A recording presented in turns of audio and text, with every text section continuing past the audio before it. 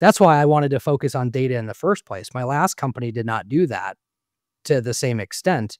I love data as it relates to operational excellence within a business because it's the closest thing to something you can see, touch, and smell Yeah. in the world of IT than anything else. So the value equation becomes how quickly internally from a KPI perspective can I be putting something tangible into the hands of my buyer, even if it's for feedback and it's in an experimental setting. Because again, going back to next best alternatives and justifying investment, that CFO is going to look at this and go, Jesus, last group told us that I wouldn't have this for a year. Yeah.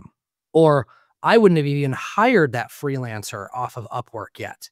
And I already have something, even it might not be perfect, but I at least have something to demonstrate that our journey has really started.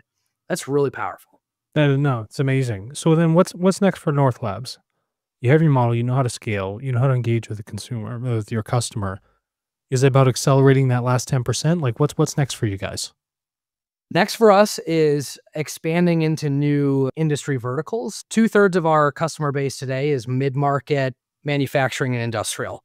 Mm-hmm. That's where we have the most turns of the lathe with our customers. So this idea that we can bring in one intelligence solution that shows them how a dollar actually flows through the business, all the way from supply chain planning through to predictive maintenance, scrap, asset tracking, on time in full, all of it, right? And we've replicated the same capabilities within higher education. And at surface level, those sound like two extremely different verticals.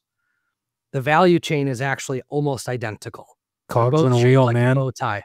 Yeah. You have Cogs lots on of a wheel. inputs, you have a production line, and then you have lots of outputs.